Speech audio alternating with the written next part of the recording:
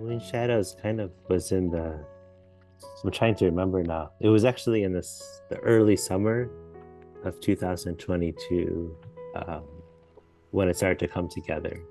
If I remember correctly, it came to me kind of in an image or in a thought in my mind of like imagining my daughter like looking up to the moon and just imagining like her like genuine reaction to seeing the beauty of the moon. And I feel like, when you see the moon, you're always seeing like maybe just a part of it. Sometimes, of course, there's the full moon, but it can be very mysterious, looking at the moon.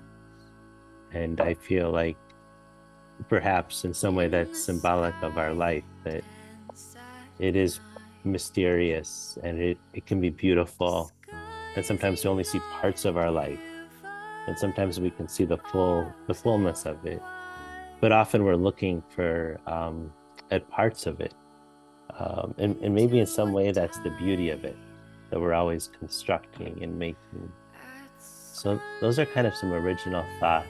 This image of my younger daughter looking up to the moon. Yeah, I think one reminder for me looking at things through children's eyes is they notice these tiniest things and find beauty in them, which really struck me. Like noticing a tiny leaf on the pavement in the city where we'll stop walking to where we're going and like pick it up and look at it. To me, that's so amazing.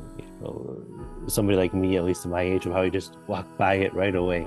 They find beauty in these smaller elements that are often overlooked. So it just got me thinking about things from another perspective.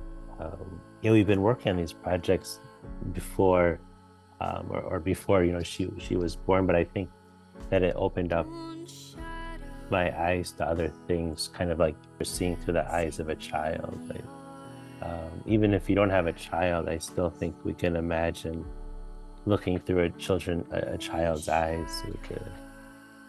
Maybe there's a sense of purity in the way they see things, and which allows them maybe to see more than we might actually be seeing ourselves.